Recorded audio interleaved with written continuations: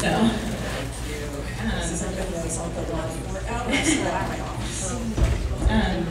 Well, so I guess, let's just get started with the first one. What is the biggest misconception about how elections are ran in Washington or Spokane, do you think?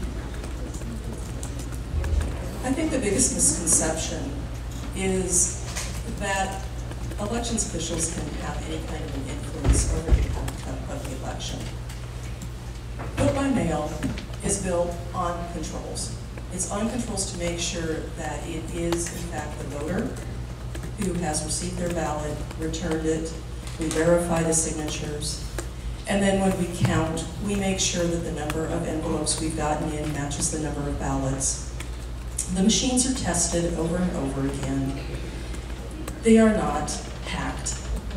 And also, if you want the ultimate test, the ultimate audit, go take a look at the Spokane County webpage, Elections, Archives, Recounts.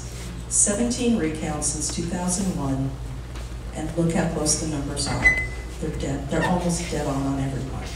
That's the ultimate test. I think we're timing your answers. Oh, you really need to time me because otherwise I will. I know, but I probably won't cut you off. So, after the 2020 election, there were a number of concerns that quickly spread about widespread fraud in the results, and I think a lot of misinformation swirling about how elections were conducted. Is there any truth to any of the questions that came up about the country's elections system's integrity? The elections process, the elections administration is not perfect. Some small mistakes are made. There's no doubt about it. There's no perfect system. But what we do is very tightly controlled and very accurate.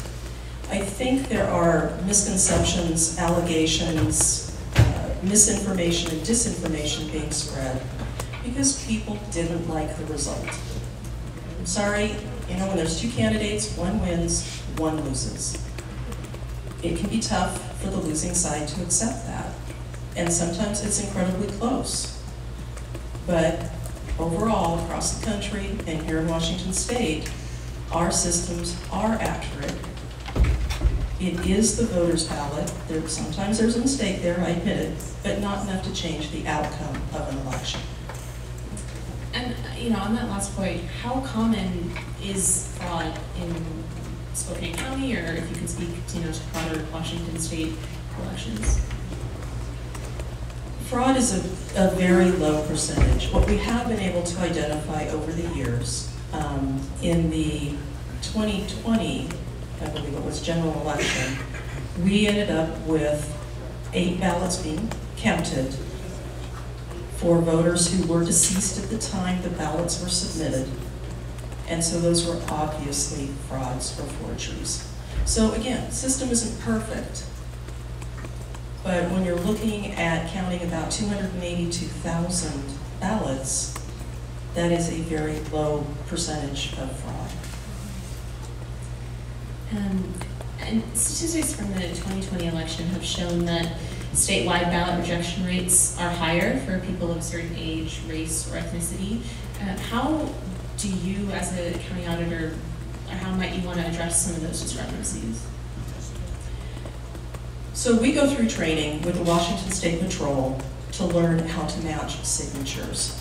And if anybody's watched that process, you know that we're not actually seeing the name of the person. When you're doing that work, you're really just seeing an image. You're not reading a printed name, you're not reading the written name even. You're just looking at 2 images and comparing them. And the human brain does that very, very well. You don't have the time as you're moving through that to stop and read the name. So we're not looking at it for age, for ethnicity. What we're looking at is just, are the images the same? Do they have particular characteristics that are the same? Why would some voters have their signatures rejected more than others? Okay, let's talk about the younger voters, the 18 to 24s. Most 18 to 24-year-olds, their signature will change by the time they're 28 to 30. And it's in that time period where more of their signatures get rejected. We also have some issues with certain ethnic groups which may have a variety of different ways that they sign their names. They may not always use the same set of names in that signature. And that can be really tough when you don't have much to compare and they look very different. So there is a study that was done.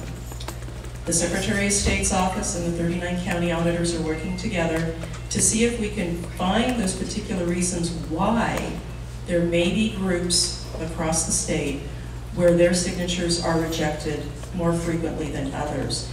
And if you get a chance, I don't have the exact web address for that particular study, but what's interesting is it's different around the state. So Spokane is pretty much on the low end of any kind of signature rejections in comparison to some of the other counties. But the groups that are being rejected at a higher rate in different counties is different. So there's no set pattern that's statewide.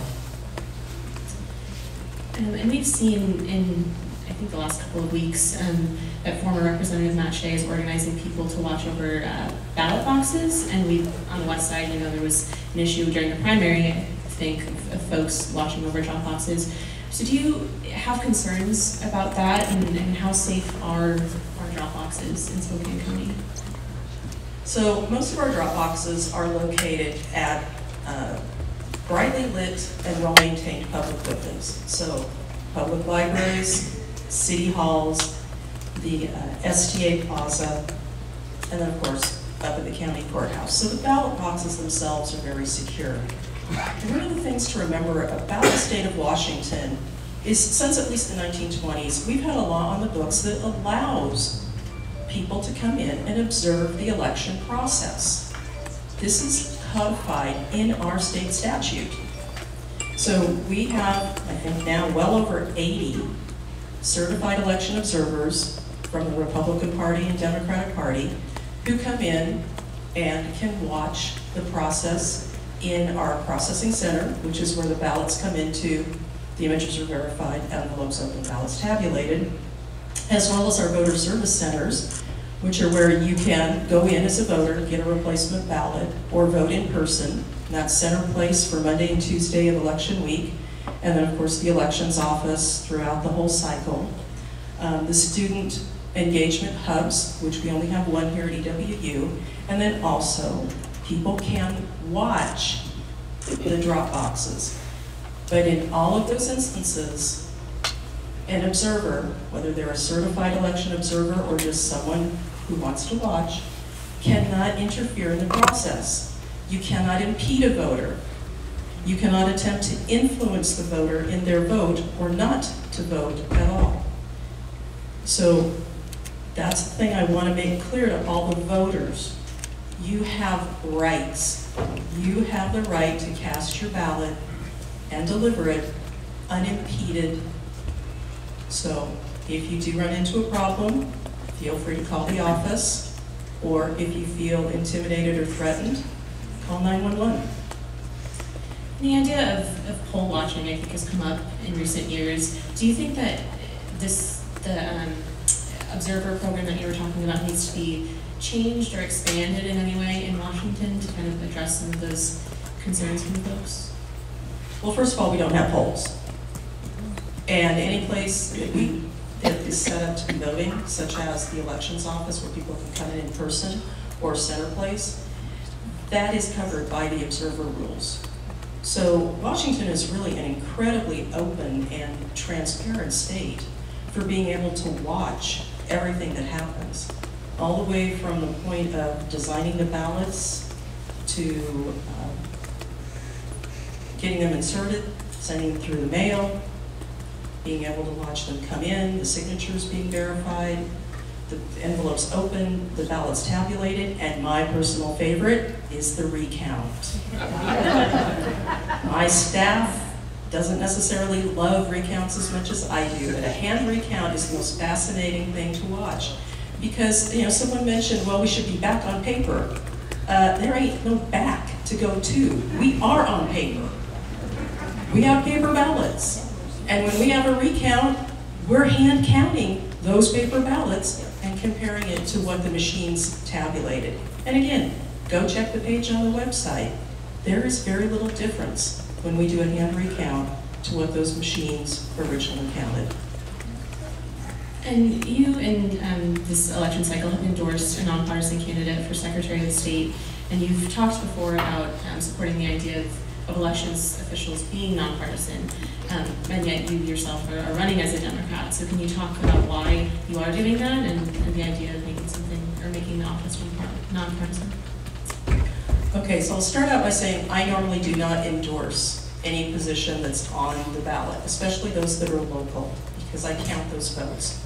There are only two races in which I will endorse, and that is the state auditor and the Secretary of State. I work with those two offices very closely, and truly the county auditors are the ones who know best who are people who will be good in that office. So I am supporting a nonpartisan candidate, and it's because she's the best candidate, the best person for the job. Many of the county auditors support taking the county auditor's position and the elections position nonpartisan.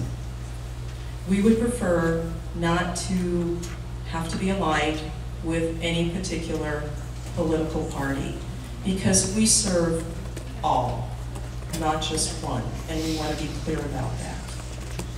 So I do identify as a Democrat because this is a partisan position, and in the past you had to declare as a party. And for those of you who've been around for a while, I am a Cecil Andrus Democrat. I am from North Idaho, and my absolute favorite person who served in public office is Cecil Andrus, because he cared about his community, he was honest, he told it like it really was, and when he was wrong, he admitted it. And I do my best to follow in his incredibly large footsteps. And the auditor's office does a lot of other things other than elections. So are there any changes if you were elected again to other parts of the office that you would want to focus on? Oh, goody, the other 3/4 of my office, thank you. So besides elections, I've got reporting, motor vehicle licensing, and financial services. And in each one of those, we have so much that's happening.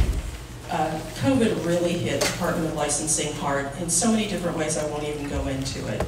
So we're all still trying to rebuild our processes along with the state agency of Department of Licensing to make them work and make them work smoothly. In reporting, COVID finally pushed a lot of our customers, such as banks and title companies, to submitting their transactions electronically. So we're moving away from paper-based to electronic-based. The difference for you as homeowners is it can take weeks for that document to get to us, for us to look at it. We look at it that same day, reject it, send it back because they messed something up, it goes through the mail, they have to fix it, it comes back. This can take weeks if there's a problem with that document. Electronic recording, that electronic record comes in, we look at it, and if there's a mistake, it's back to the submitter in 15 minutes. They correct it, it's back to us. Normally, even a document with a mistake takes 30 minutes. That means you get to move into your house that day, rather than being told you're not going to get the keys for another couple of weeks. So that's some of the impact that reporting can have. Financial services, finally, we are looking at replacing our 20-plus-year-old financial system that is, well, it's not exactly the most efficient thing, but it got us through Y2K. So, yeah. So we are putting the request for proposal out. I think it actually went out yesterday. And we will be getting a new accounting system where everything is actually integrated and works together. Thanks to the fact that the commissioners hired a new purchasing director a couple of years ago, we were finally able to move our payment process, the voucher that comes from the departments to pay the bills. It comes to my office, we process it and cut the check and send the check out. Thanks to that new purchasing director. We turned that entire process electronic. No more paper. It scans, it's electronic authorizations, and now we're paying electronically, and that got implemented 2 months before the COVID shutdown. Yeah, you want to talk timing? Wow.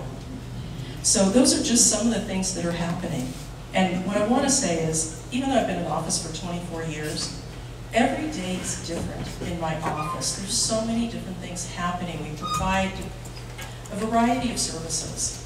And every day is another opportunity to do something better, to make a change. And that's what we do. How are we doing on time? Okay, I'll ask one more elections-related question, but what, do you think the auditor's role is in working with the public and the media to inform folks about how election systems, or even just the auditor's office in general, works, and addressing some of the misinformation that we've seen in recent years? So, trying to figure out how to put information out there to the public has been the topic of conversation among the county auditors now for well over a year. And we have beat this thing up and beat it to death. And we are still working towards a solution that all 39 county auditors are working together, and with the Secretary of State's office. And the Secretary of State's office is now taking the lead to help put information together, to put together a communication plan that we can all use to reach out to the various factions in our community to try to develop messages for those different factions. Because a message that works with one group will not work with another, and we are now recognizing that. We can't just put out a set of facts and think that's going to have a significant impact. So as a group, we are really working together, and I just recently hired a part-time communication specialist to help us with the messaging for Spokane area. Okay, well, thank you so much for your time today. And I think that's our time.